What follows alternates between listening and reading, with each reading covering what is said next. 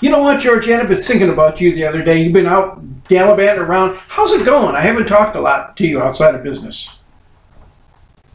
That's it. That is social media on the bad side. Yeah, that's Don't not do good. that. That's not good. So at the 2016 CHA Mega Show in Anaheim, California, Rich and I did a program called Digital Marketing, and we talked about all the things that you have to do to be digitally connected to your customers. See, what just happened there is digital marketing is an online cocktail party. That's it. And Rich asked me a question, and I did not respond. And that's what happens every time a customer says something on your Facebook page or your Instagram or any place online, and you don't respond. See, here's how it works. The goal is to listen, interact, react, and sell. Listen means you're reading what the customer is posting, what they're writing.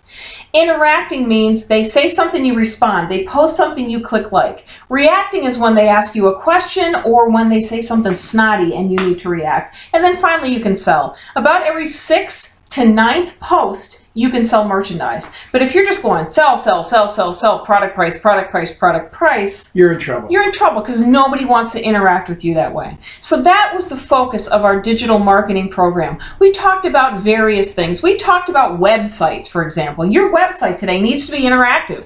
It can't just be an online brochure with pretty pictures and lots of copy because no one cares. They don't care. It needs to be entertaining. Right. Photos and project sheets and class calendars and ideas and testimonials, and it needs to be a place, particularly for younger generations, because they get bored really fast. It needs to be a place for me to go and spend a lot of time looking at all the wonderful things that are happening in your store. Actually, a good, energetic Facebook, website, I mean, can create the perception that everything in the store is exactly the same way. It's a great selling tool. Exactly. But you know what? We said there's one mistake retailers make on their website that you just absolutely cannot make any longer. And I hope that some of you who were in the session are watching now and said, I know exactly what you're talking about, and I took care of it. And it's a frequently asked questions tab. We hear it all the time. Why would I have to call on the phone and be put on hold to wait to get an answer? Or in the middle of the night when you're not open, I can't get an answer to the question. A frequently asked questions tab at the top of the website tells them that you care enough to treasure their time and make it easy to do business with you. That's right. So your website needs to be interactive. Is it? Because it needs to be. Better be. Second thing, email blasts. Are you doing email blasts? Because we talked about that a lot. How to do them, what to do, when to send them. They need to be 20-second reads. That means that I look at your email blast, and within 20 seconds or less, I can figure out what you're selling and what's important and why I need to read it. In 20 seconds or less, I'm looking at more pictures, big pictures, and less copy. If you're doing copy, copy, copy, copy, copy, and the customer has to scroll down. Boring. Right. They don't scroll down. They hit delete. And you have to send them out frequently, don't you, Rich Kizer? And not only that, but that subject line has got to define what the content of the email message is. If it doesn't, you lose. Because and you're right, George. Lots of people buy just from your subject line. Oh, they do. They either make a decision, open or distant.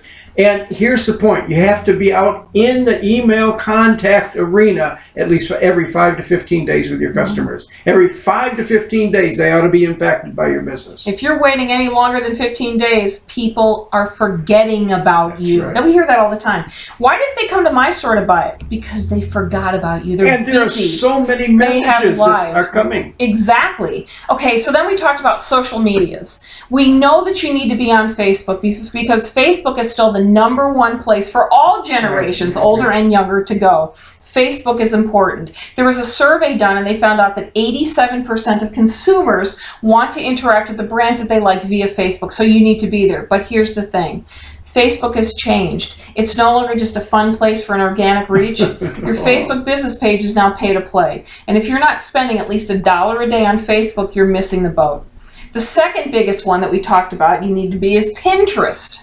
Because Pinterest, what do you always say? Crack cocaine for women. It's like crack to women. 3 hours minimum. Oh, right? yeah, we can spend hours on Pinterest. So you need to be there, and you have wonderful projects and ideas and things that you want to share with people. Put your pictures on Pinterest, watermark them first. The next one, you want to go to Twitter. Twitter is where people go for right now news, what's happening in the world, what's trending. It's still not really a big place to sell or for businesses, but it is a great place to go and talk and interact with your customers. And it is the customer service proving ground of the day. Absolutely. People aren't calling anymore, big companies, and they're not emailing. They're going on Twitter when they're unhappy. I did it today with our bank. Our bank annoyed me. I called them today, and it was 7 minutes. I sent them a picture on my phone. 7 minutes before I could get to a live person. And I still didn't get to a live person, but I digress. Instagram. I digress. Instagram. Did they respond to you? Not yet. Bad. That's bad. That's bad. I'm going to do it again.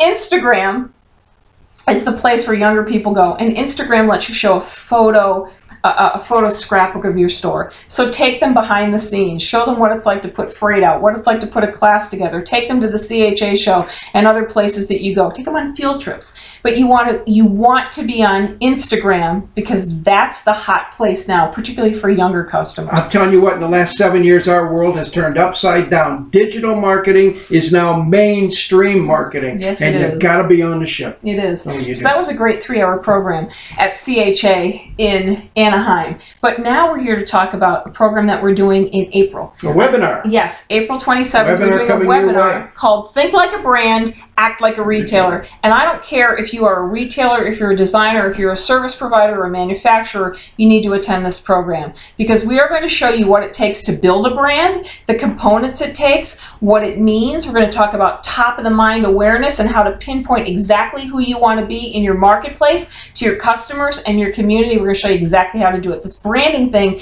is more than your name, and it's more than a logo, and it's really important. It's emotional contact, yes, really, if you think about it. Tiffany's, The Gap, who makes their products? Who cares? It's about the brand and about who they are. The person that goes to Starbucks doesn't go to Starbucks just to get a cup of coffee.